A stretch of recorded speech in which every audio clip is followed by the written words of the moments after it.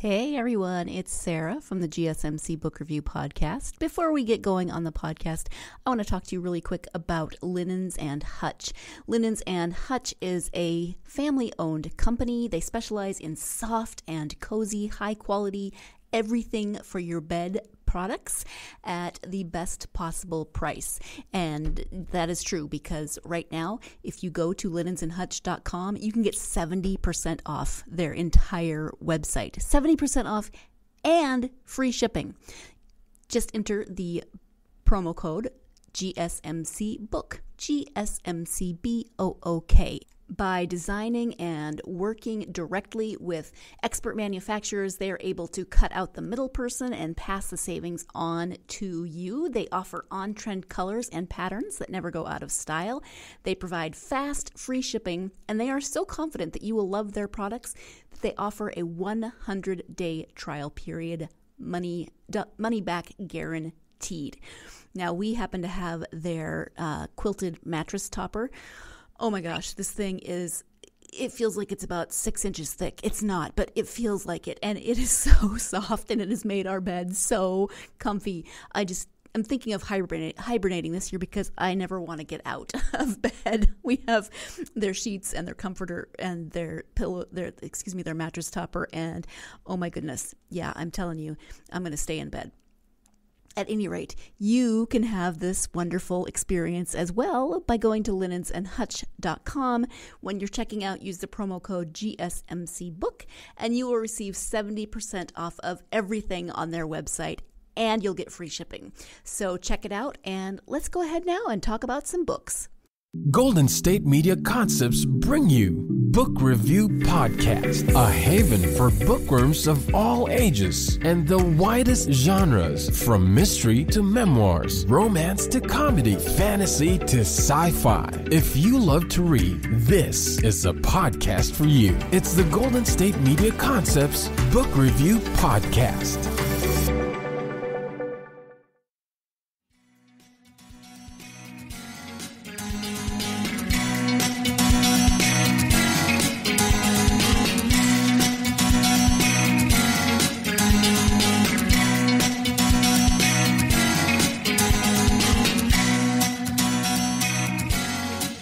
Hello and welcome to the GSMC Book Review Podcast, brought to you by the GSMC Podcast Network. I am your host, Sarah, and I have missed you. You may have noticed that I am not just a little, I am very behind. I am incredibly behind. I talked in the last episode about how things have been a little crazy, and they have not gotten any less crazy in the last couple of months. I've been referring to the last couple of months as 2020 in microcosm. I mean, everything that has happened in 2020 feels like it has happened again or more in the last couple of months. I mean, we have had COVID diagnoses in our family. We have had 2 unexpected deaths in our family, health issues. Just, I can't even go into all the details because it would take forever and it would take up this entire podcast. And so just know that I have really missed doing this podcast. I've just gotten so behind, and I apologize profusely for that. Thanks for hanging in there with me. I hope that your 2020 is going well. I hope that it's been going better than ours has. I hope that ours gets better because it's been very, very stressful. And if you're a regular listener of the podcast, you know that I have sinus infections anyway, and I have had those. I've had migraines, just all kinds of good stuff, just good stuff. That's sarcasm, just in case you didn't hear it in my voice. Let's talk about books, shall we? I have an interview from an author who has written a memoir. It is a memoir of food addiction. That is the subtitle. The author is Sarah Summers, and the book is called Saving Sarah, a Memoir of Food Addiction. Now, first of all, I can't believe I am this far into the podcast and have never interviewed an author named Sarah. How crazy is that? She has a fabulous name. It happens to be spelled wrong. Yeah, it's missing an H. I always think it looks slightly naked when it's missing the H. But that's just me. I just happen to be a Sarah with an H, and she happens to be a Sarah without an H. But of course, when you say them, they sound just the same. So I won't hold the H-lessness against her. So she's written a memoir. Again, it's called Saving Sarah, and the description is as follows. For nearly 50 years, Sarah Summers suffered from untreated food addiction. In this brutally honest and intimate memoir, she offers readers an inside view of a food addict's mind, showcasing her experiences of obsessive cravings, compulsivity, and powerlessness regarding food, beginning with abnormal eating as a 9-year-old. As her addiction progresses in young adulthood, Summers becomes isolated, masking her shame and self-hatred with drugs and alcohol. Time and again, she rationalizes why this time will be different, only to have her physical cravings lead to ever worse binges.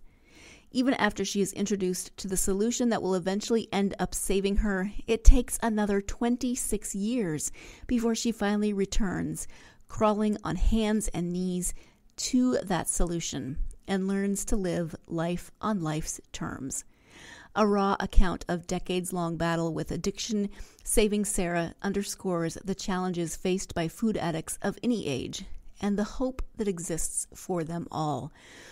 So, again, it's a memoir. It's very different from the last memoir we spoke of. It's so insightful and so helpful, though, because maybe you know someone who has a food addiction of some kind, and this really will help you to understand them better.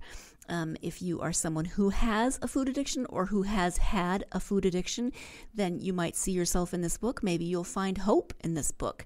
She talks about how she has gotten through this, how she is living now. Her story really goes up to that point where she gets the help that she needs. And it can be a very difficult read, but it's a read that contains a lot of hope. I mean, when you're reading it from the outside perspective, you sometimes just want to say, well, just do this or just stop doing that, and it can be like that when you know someone with an addiction. Just do this, just stop doing that. But what I really appreciate is the hope that is present in this book, the honesty with which Sarah speaks of her experiences, and the fact that her experiences could very easily help someone else, or help someone else to understand a loved one who has food addiction. Even if you don't know someone with food addiction, it's still a really good read, and I found it helpful. I actually found things in the book that were helpful for my own way of thinking about food. So I could appreciate it from that level, but also to just understand what might be going on in the minds of someone who does have a food addiction, and learning to understand them in a better way than what I already did or did not understand that person. Sarah currently now lives in France, so I got to do another international call and talk to her in France. This is my way of traveling during COVID, even before COVID. But, I talk to authors who live on different continents, and then I feel like I've gone on a little bit of an adventure. So that was very cool. She was describing what she was looking at outside her window, and we'd been emailing back and forth before the interview, and she was in Paris, and she was on vacation outside of Paris, and I was like, oh, that just sounds lovely.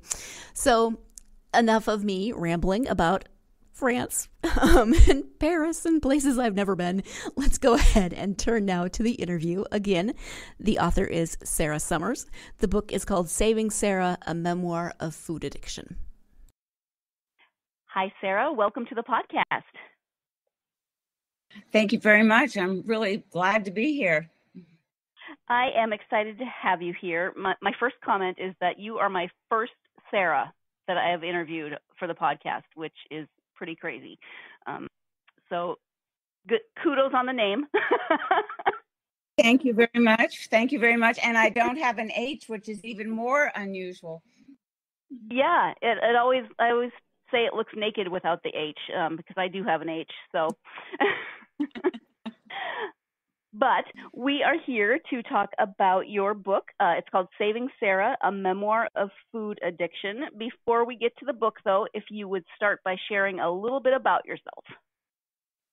Well, I am 73 years old. Tomorrow is my birthday, and I have...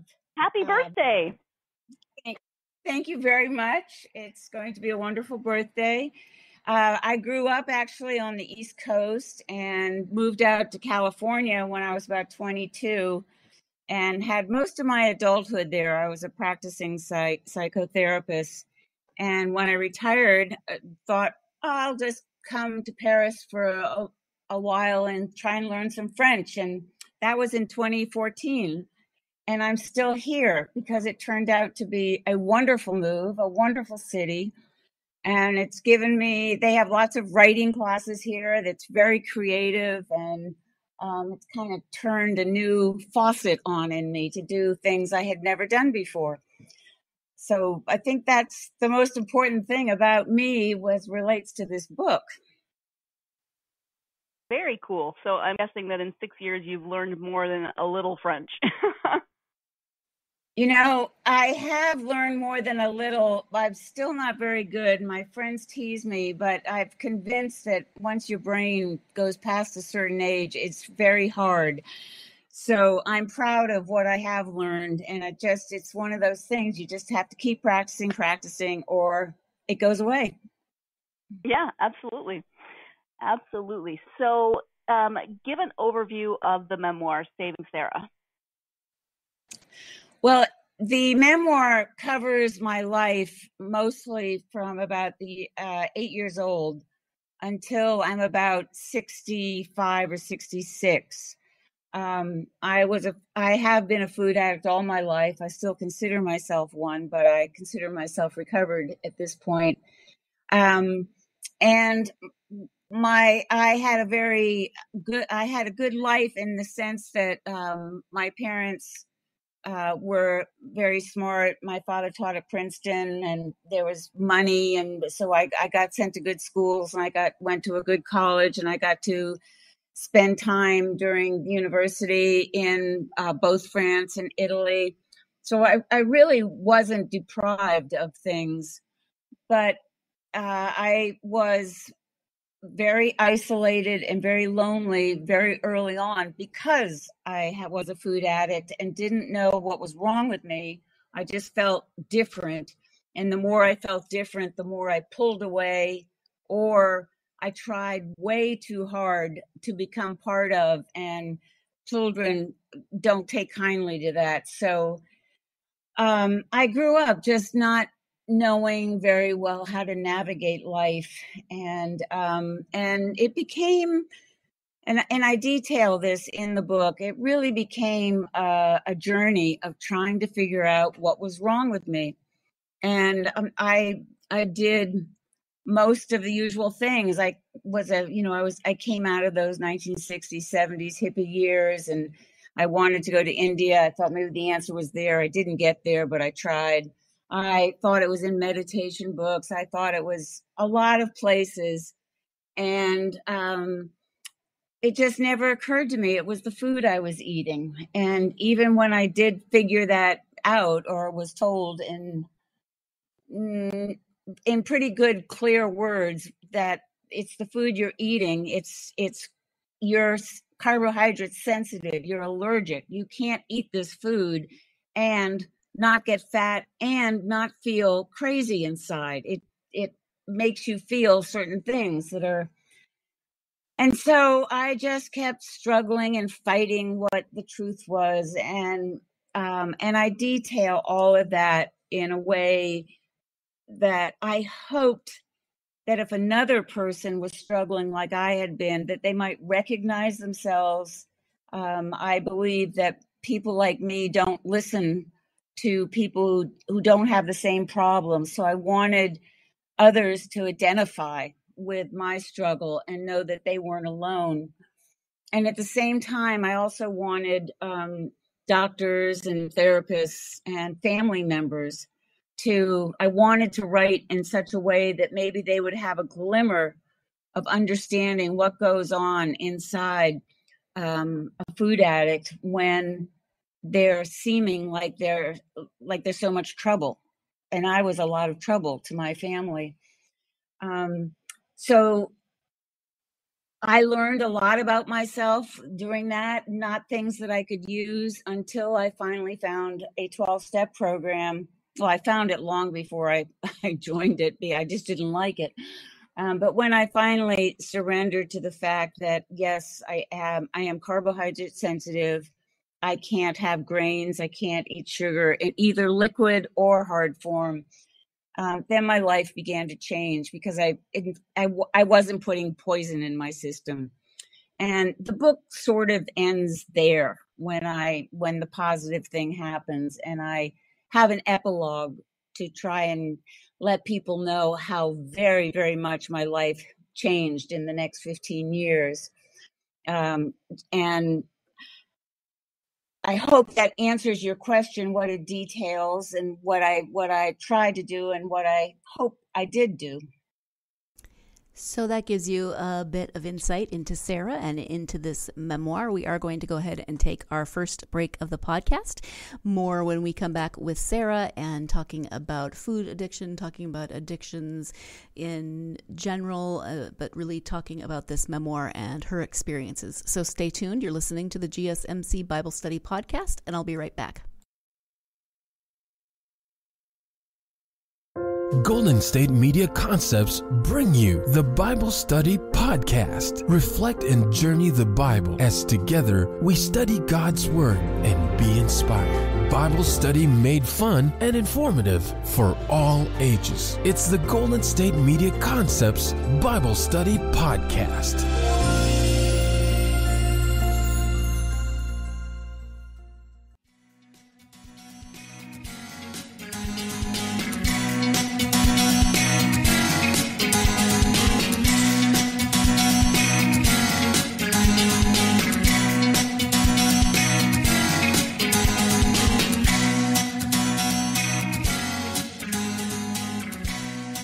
Welcome back to the GSMC Book Review Podcast. I am speaking with author Sarah Summers about her memoir, Saving Sarah. Let's go ahead and get back to that interview. You know, you cover this in the book, but a little bit. So, you know, we've recognized things like alcoholism as a disease for a while, not maybe as long as we should have, but even though food addiction is now recognized in medical terms as being a disease, as being an addiction, we still have a lot of misunderstandings about it. I think a lot of people still have that attitude of kind of like, well, just don't eat, and you know, Right. just don't eat, just don't do that, and you'll lose weight, or just there's so many different versions of just do X, Y, Z, and you'll lose weight.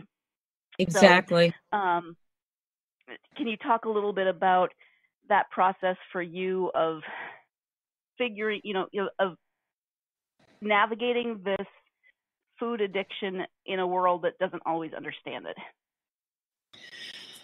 Well, when I was young, there wasn't even the word food addiction. And I, being raised in Princeton behind Ivy League walls, I thought of myself as kind of naive. I'd never even knew much about alcoholism until I was actually in university. And but I knew about dieting, and all the women dieted. My mother wasn't heavy, so family members didn't diet, but I read about it all the time. And so I was raised thinking that was the answer. If you have a weight problem, you find the diet that works for you. And it was A equals B and solve. So the fact that it didn't work for me caused me to think that I really was a failure. And so I kept trying different diets. And it wasn't until I was probably in my late 20s, early 30s, and had finished going to graduate school, starting to work as a therapist. I knew a little bit about alcoholism. And I began to read, the amount of money that was put into the diet industry and the percentage of success that industry had, and it's very, very low. And at the same time, my sister who was getting her PhD at Harvard, had stumbled on this 12-step program and wrote me about it. And basically the program said diets won't work for people like me, that I have a much bigger problem than that. It's not just taking off a few pounds and then I can eat like I used to eat.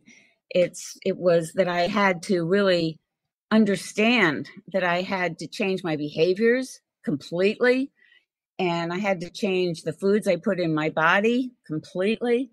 There was so much I had to change, and I didn't like it. I just wanted to be thin. I wanted to eat what I wanted to eat whenever I wanted to eat it. And the irony, of course, of that was that I was doing that. I was eating whatever I wanted to eat whenever I wanted to eat it. And it was not making me thin. I had this fallacy that thin people did that. And I refused to look at the truth.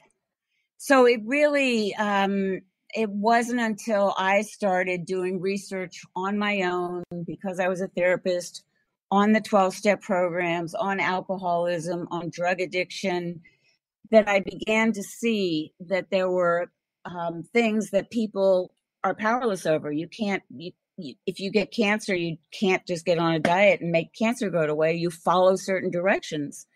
If you have a lung disease, if you need oxygen, you need help. You have to get the doctor, you have to get oxygen, and that this really was no different. But but society and people and friends, most of my loved ones, they just couldn't see it the same way. And I was a person that needed a lot of support. I wasn't someone who could just go out on my own and say, I'm going to do this, and to heck with all of you. And so I just kept stumbling and until nothing worked. And somebody asked me actually today, what made the difference?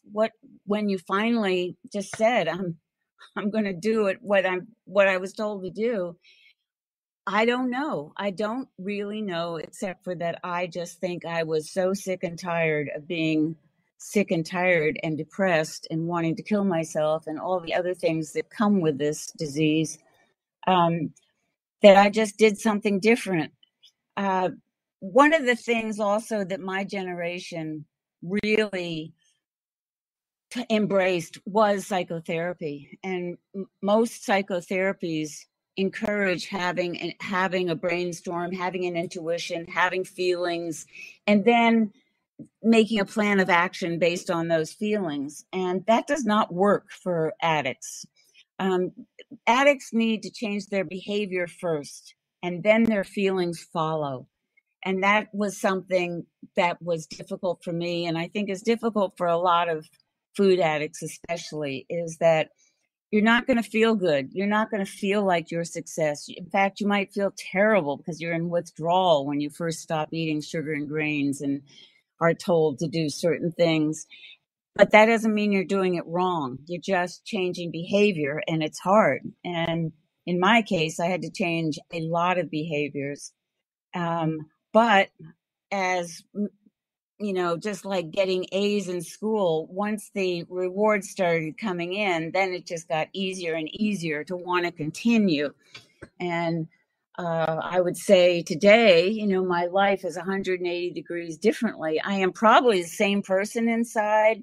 I just don't act like a jerk, and I follow directions. And, for instance, the lockdown here in Paris was much more severe in the beginning than anywhere in the United States, but I felt very prepared for it. I had been taught how to plan ahead, prepare, make sure there was enough food in my house, how to stay connected to the world. I'd been using Zoom for a couple of years. I was teaching all my friends how to use Zoom.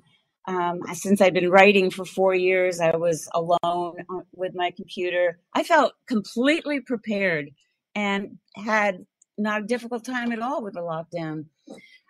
So it's really proved to be a program that healed my food addiction, but also that I was able to translate into many areas, most areas of my life, because it works. Yeah, thank you for that. What then made you decide to sit down and write a memoir about these experiences? I never actually sat down and decided to write a memoir. What happened was, because Paris is there's so many things going on creative wise, and I started taking writing classes. I had always thought that I wanted to be a writer, but because the food addiction held me back in so many ways, I never really had anything to say that wasn't complainy or blame somebody else for my woes. But here I started taking classes and started writing, and I was told, keep doing it. You're good. You keep doing it. And then I took a week-long writing course. It's called the Paris Writers Workshop. And I met an agent there who read about 10 pages of some of these memories that I'd been writing about it from my childhood and the food. And she really encouraged me to write a book. Do you think you can do it, Sarah? I said, of course, without knowing what I was saying. And I did. I just got to work on it, and then I began to realize that it's hard work. And she put me in touch with a coach, and I had to learn a lot.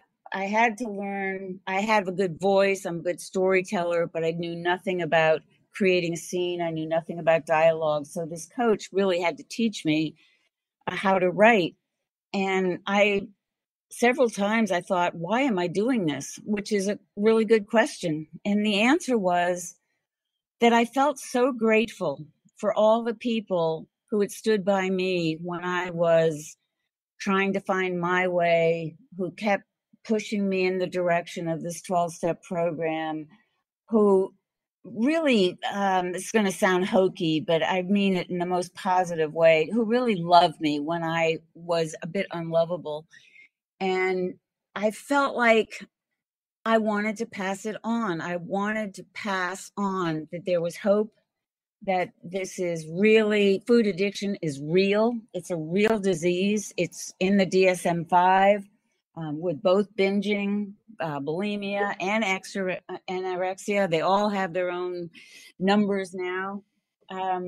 And all my research said there was no book where a person just wrote, this is what I was thinking, this is what it was like, this is what it took away from me, this is what it robbed me of. And I managed to find my way through it. And I've got myself into recovery. I've got a good life, and I don't forget for a minute that I could go backwards. I could go back in an instant. If I left this interview and went and found some ice cream and ate it, I don't know that I'd be back here, doing what I do today, tomorrow. I think it's that serious, an addiction. And that's why every time I felt like I wanted to stop, and I would say, why are you doing this, Sarah? That was my answer.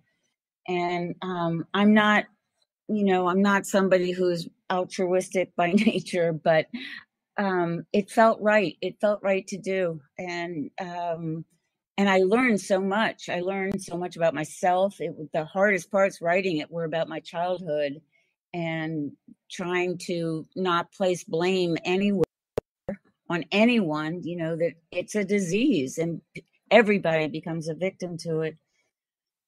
So I did it, and you should have seen my face when the first books came out and I actually saw it in print. I couldn't believe it. I'm really proud of it, and I'm really proud that I did it. And well, you live in the Bay Area, I think. You probably saw the review that was in the San Francisco Chronicle on July 8th. That was really wonderful. Yeah, I actually live in the Sacramento area now. Used to live in the Bay Area, but okay. What I appreciate about memoirs, and this memoir in particular, is that, I mean, you can read a book on food addiction, and there, I'm sure there's there are books out there that are more sort of self-help books on food addiction. I don't know that for sure, but memoirs really give you that personal insight. And you were talking about creating a scene and doing dialogue, and you do such a lovely job in the book of writing your story. It's a difficult topic, and it's not, it's not a fun topic, but you write in a way that's engaging, that allows the reader to enter into that world and see what your experience was like. So that's something that I really appreciated about the book. Thank you, Sarah. Thank you very much. Let's go ahead and take our second break of the podcast. When we come back, Sarah will be talking about what she hopes readers might take from reading this memoir and hearing about her experiences. So stay tuned. You're listening to the GSMC Book Review Podcast, and I will be right back. Tired of searching the vast jungle of podcasts? Now listen close and hear this out. There's a podcast network that covers just about everything that you've been searching. Hey! The Golden State Media Concepts Podcast Network is here. Nothing less than a podcast bliss with endless hours of podcast coverage. From news, sports, music, fashion, cooking, entertainment, fantasy, football, and so much more. So stop lurking around and go straight out to the Golden State Media Concepts Podcast Network. Guaranteed to fill that podcast itch. Whatever it may be. Visit us at www.gsmcpodcast.com. Follow us on Facebook and Twitter, and download us on iTunes, SoundCloud, and Google Play.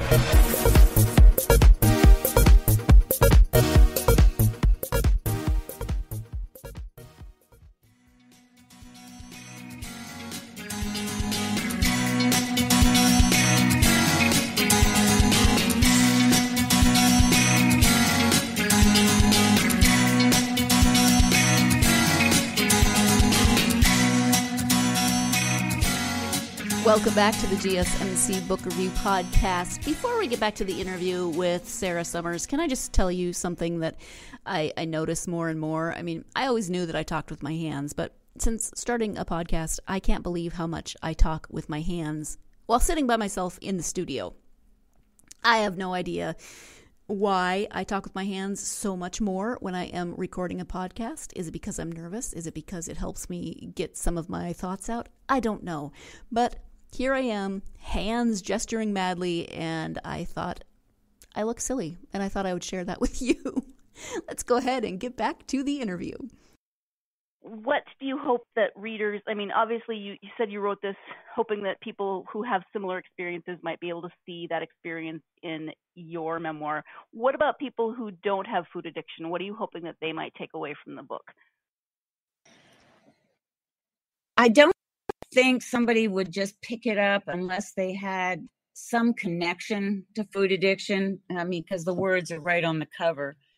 I did get a really nice blurb from Annie Lamott, so people who like her might want to read it. But I really hoped that I could address 4 different audiences, and it's hard to do it. One, obviously, was to try to get people to know that they weren't alone. But I also wanted parents to know that there's a real problem, and just telling people to pull their bootstraps up or punishing them, taking away allowances. That's what happened when I was a child. Probably doesn't happen now, but it just doesn't work. That they need love and they need understanding and listening, even if they don't seem like they're appreciating it.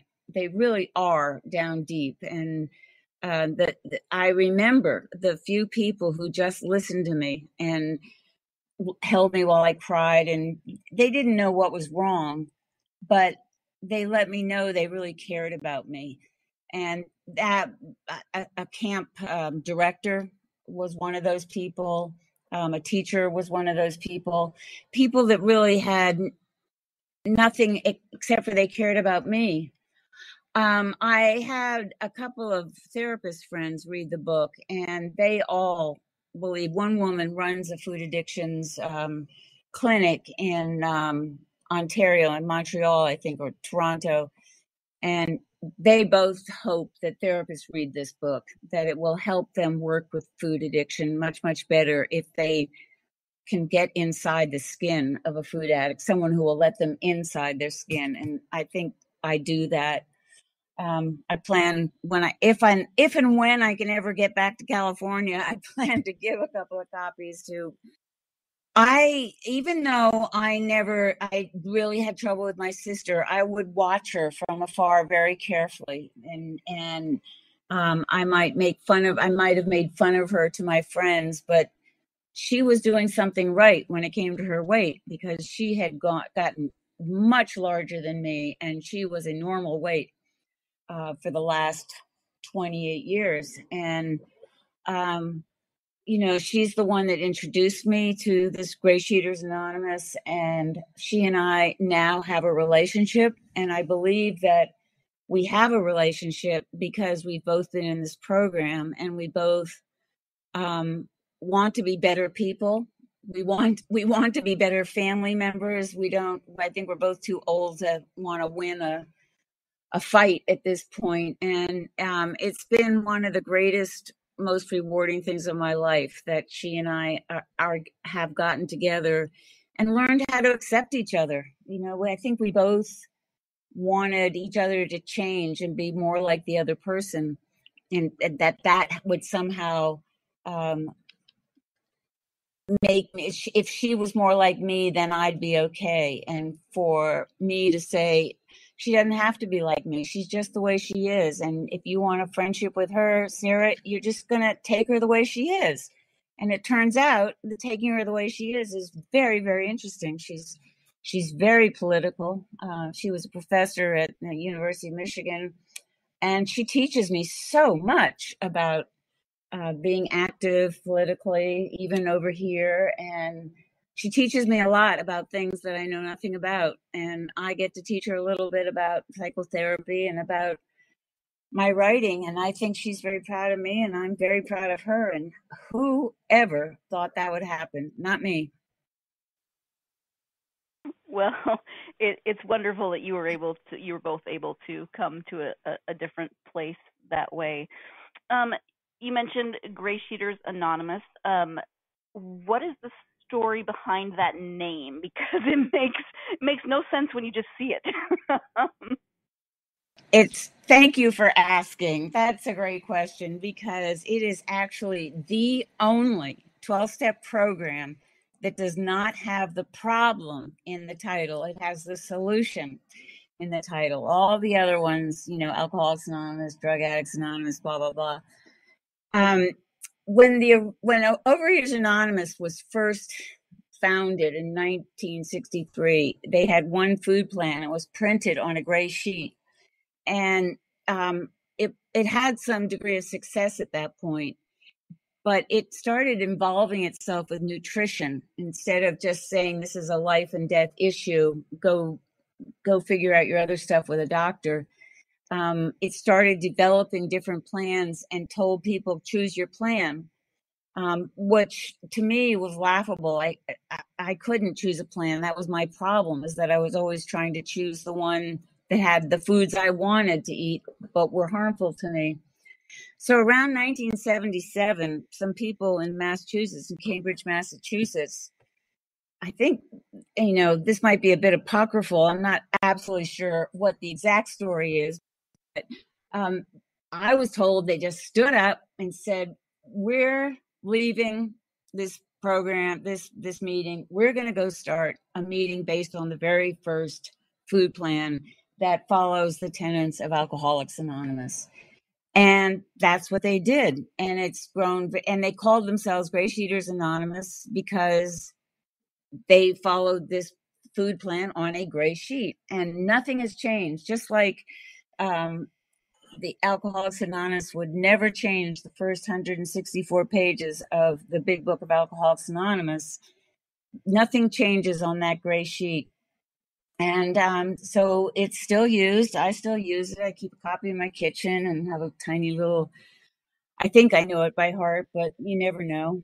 And so that's how the name came to be. And it's not, we are very clear that the our parent program is Alcoholics Anonymous, and we follow those tenets, and that we're not the same as the other food programs, mostly because we follow a very strong no matter what. We do this no matter what, just the way alcoholics don't drink no matter what happens in their lives.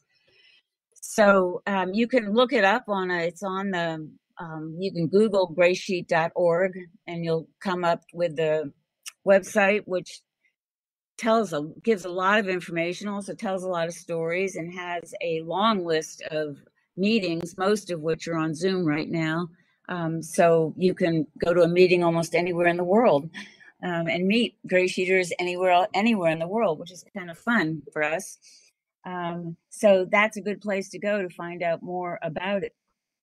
Apocryphal or not, it's a great story, but so the backstory is great, although still, a little more difficult to find for people looking for the support group. So another reason I wrote the book. Yes, absolutely. You wrote this memoir. You said you have an epilogue, but are you considering doing a follow-up memoir, or do you want to write other kinds of books? What are your plans in terms of writing going forward? Well, I have two things that one I'm thinking about and one I'm doing. Ever since the pandemic broke out, I've been writing a blog since I've been here in Paris called Out My Window. And I write about things I go to that you might not go to if you're an American, you just come here for 5 or 6 days that you might not see. So I go into detail. But if a great book comes across my way, I'll write about that. So I've been writing about a lot of different things. But when the pandemic started, I tried to the best of my ability to write what was going on here, what I was reading was going on in the United States and other countries, and my feelings about what was going on in those places. And I was trying to keep a record, trying to keep it up twice a week. My computer decided to break right in the middle of that, so it didn't stick with twice a week, but I've been really working at it and wondering if at some point I might want to go backwards and turn it into something to talk about what it was like going through this. I know books are starting to trickle out with stuff about the pandemic, slowly. I just finished a mystery book by Val McDermott, and the book ends just as they're about to go into lockdown. So she clearly wrote it during lockdown. And then the other thing that I was thinking about was trying to compile a series of stories of other people, that I would write the introduction and I would say why I chose these people, but to have more members tell their stories, not in lengthy terms like me, but more, what it was like, what was their turning point and what they're like now. And pulling that together. And when I mention that to people, they really like the idea. I'm not ready at this point to do that. I need some time. I'm also doing some other writing projects for my program anonymously, so I need to finish those first. But I'm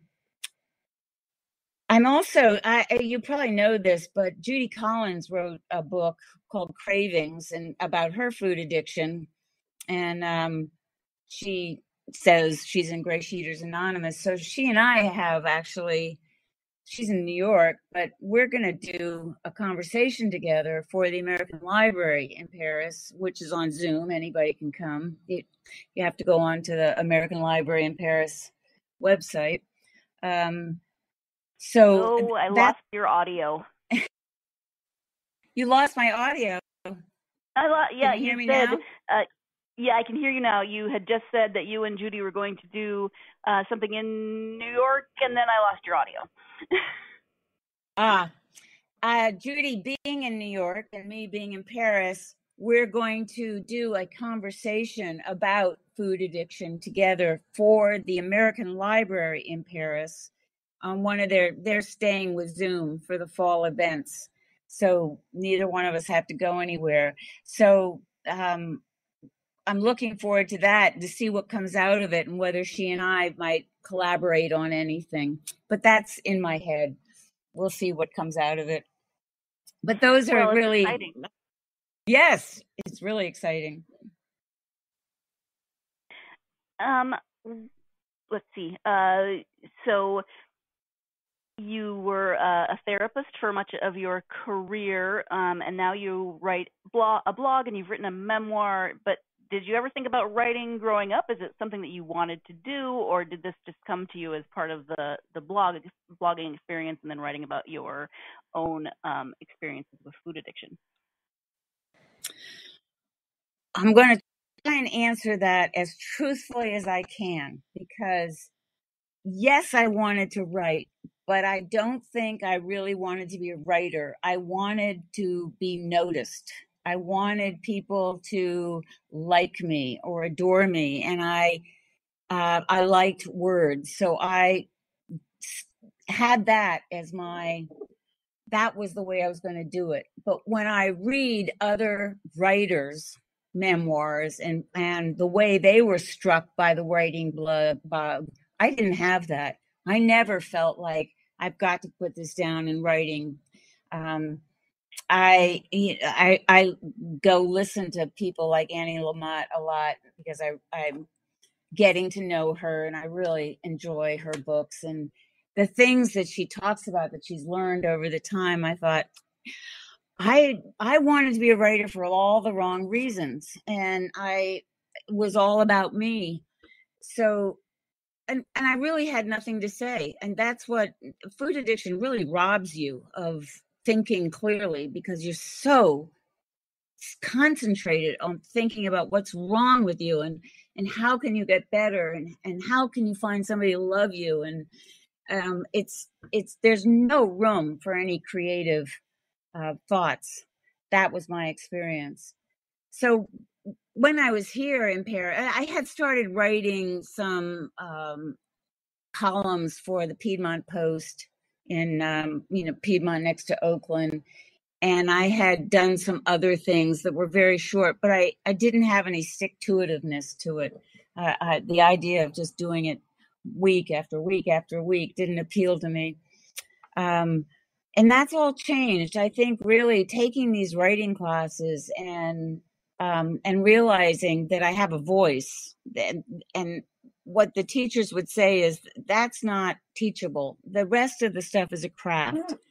You can learn how to write. You can learn how to do dialogue. You can learn how to create a scene. Have a voice.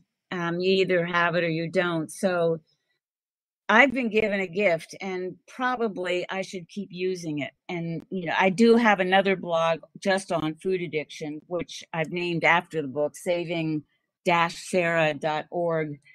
And I try my best to keep it interactive, have people write me questions, and that would be what I would write about next. But writing 2 or 3 blogs a week, it's hard for me. I like to be outside at times. So I like the idea, and I am a person now who's very comfortable being alone for long periods of time. I don't think I could have written earlier, even if I'd wanted to be, because I wasn't comfortable being alone with myself. But other than those 2 projects that are percolating in my brain at the moment, I haven't really seriously thought about it. I've been getting such wonderful feedback from the book that it makes me want to do something, and we'll see. It's sort of a vague answer, but No. I mean, sometimes answers are vague because that's the way things are going. Okie dokie, time for our last break of the podcast. When we come back, Sarah will be talking about what books, in addition to Val McDermott, she enjoys reading. So stay tuned. You're listening to the GSMC Book Review Podcast, and I'll be right back.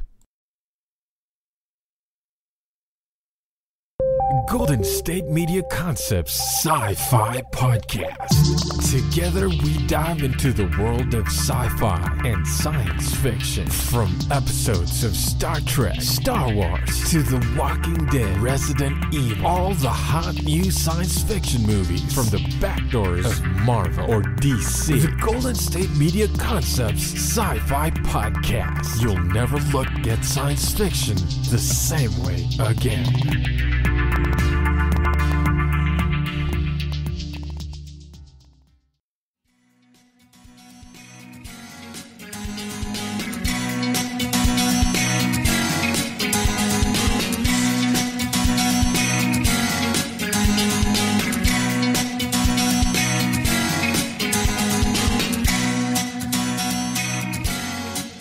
Welcome back to the GSMC Book Review Podcast and the conclusion of my interview with Sarah Summers. Once again, her book is a memoir. It's called Saving Sarah.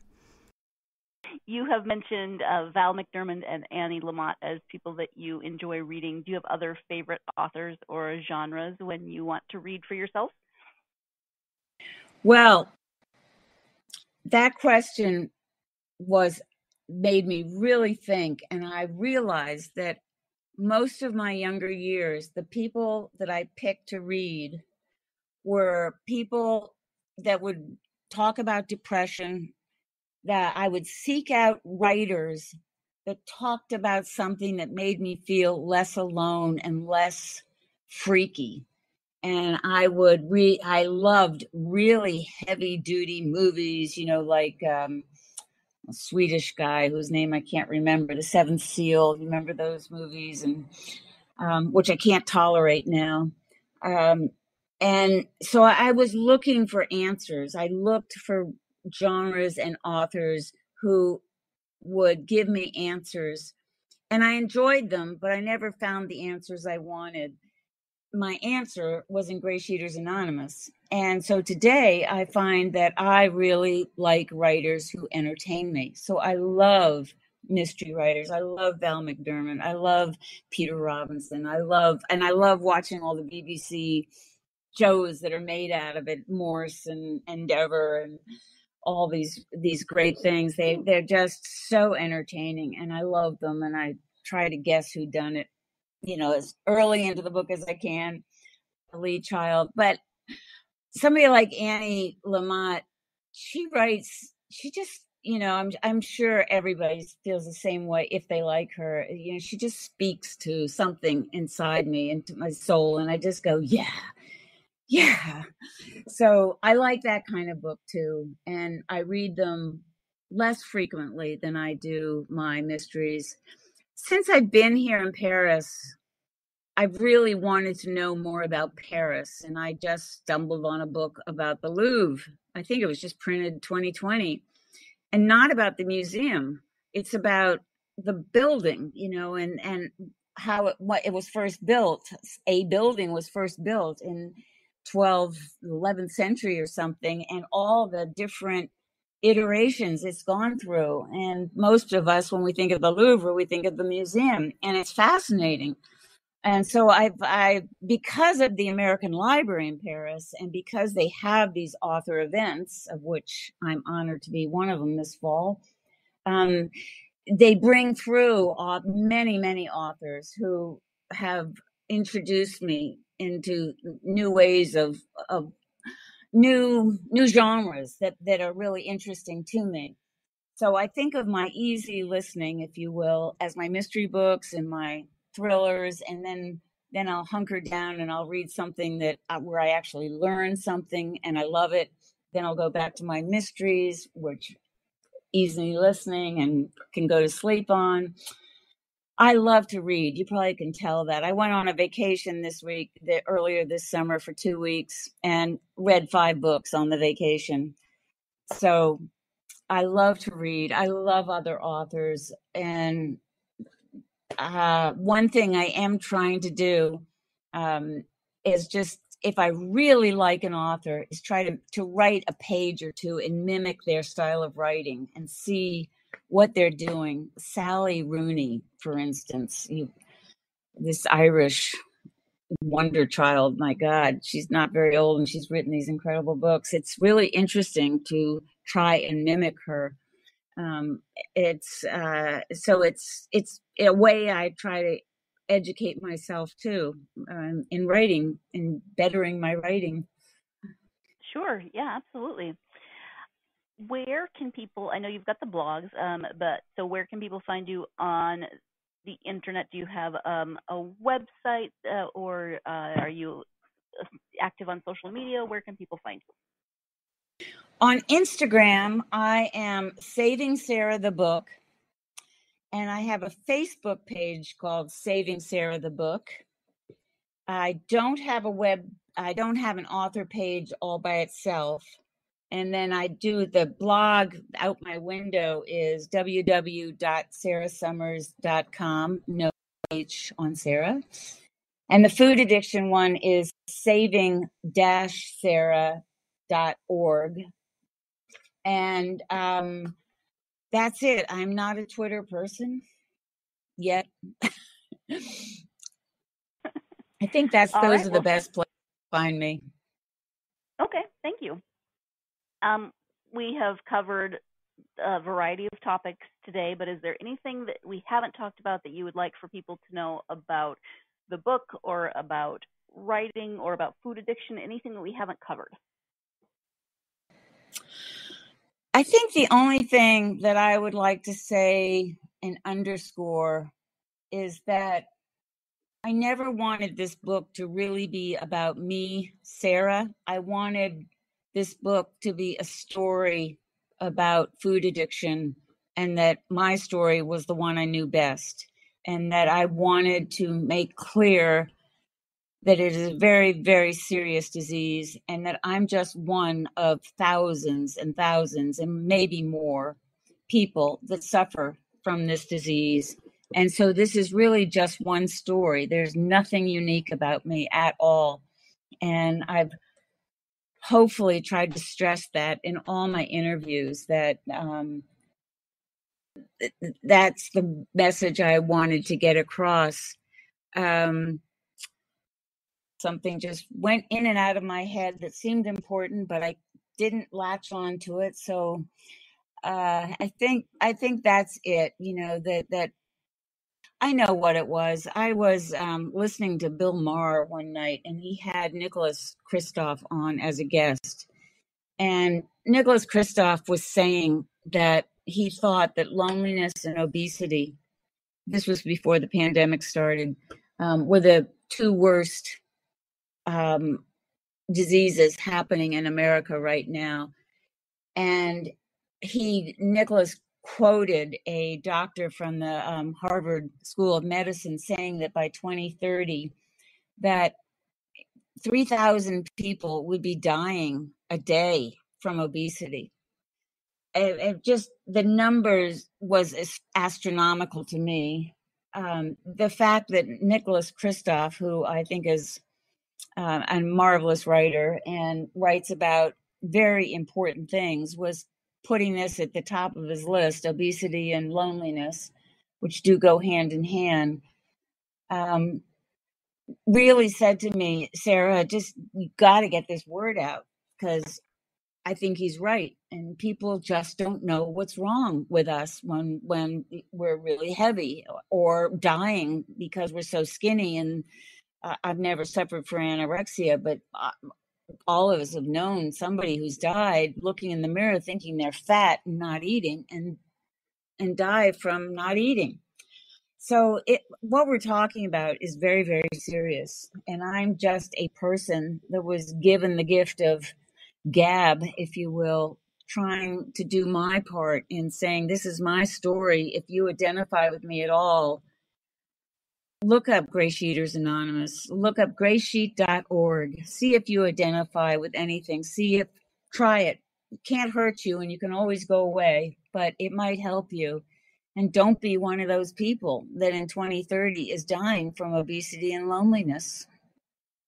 Thank you for that. I really appreciate it. And I appreciate you taking the time. I know it's evening for you, so thank you for taking the time out of your evening to talk to me about your book. It was wonderful chatting with you. Thank you, Sarah. It was wonderful chatting with you. As always, thank you once again to Sarah Summers for taking the time out of her, probably would have been evening, her Parisian evening. I'll just make that sound fancy.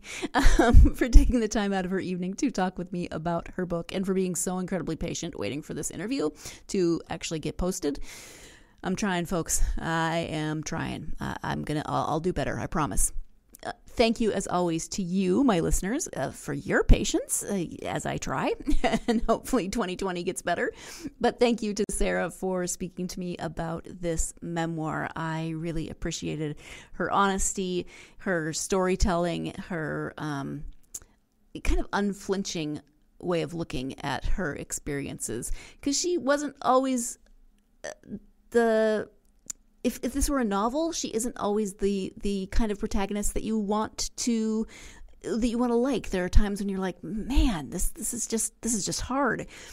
So she's unflinching in some of those aspects of her personality that, maybe aren't the greatest during her time of struggle with the food addiction and her relationships with her family, especially her especially her sister, but with her parents and how family dynamics fit into that, how family systems work in that, and really trying to figure all of this out before some of these concepts that we maybe are more familiar with now had even been introduced. I mean, food addiction wasn't even a thing then. So I really appreciate her ability to look back with such clarity and present her story in such a way to make it interesting to read, but also very helpful in terms of understanding something that maybe not all of us understand and could learn more about. As usual, again, thank you for joining me. I hope you will join me again next time when I will be I don't know where that came from, when I will be speaking with author Alice Early about her novel, The Moon Always Rising, and Alice C. Early, about her novel, The Moon Always Rising. And actually, the timing on this is good, even though it's very late. But now that it's October, the timing is good because this does involve a ghost. This is partly a ghost story, partly a lot of other things. You'll have to tune in for the next episode to find out what the other things are, but there is a ghost. So hope you're having a great week so far. I hope that great week continues, and I hope that that great week also involves plenty of time to go get yourself lost in a good book. Thanks. You've been listening to the Golden State Media Concepts Book Review Podcast, part of the Golden State Media Concepts Podcast Network. You can find this show and others like it at www.gsmcpodcast.com. Download our podcast on iTunes, Stitcher, SoundCloud, and Google Play. Just type in GSMC to find all the shows from the Golden State Media Concepts Podcast Network, from movies to music, from sports to entertainment, and even weird news. You can also follow us on Twitter and on Facebook. Thank you, and we hope you have enjoyed today's program.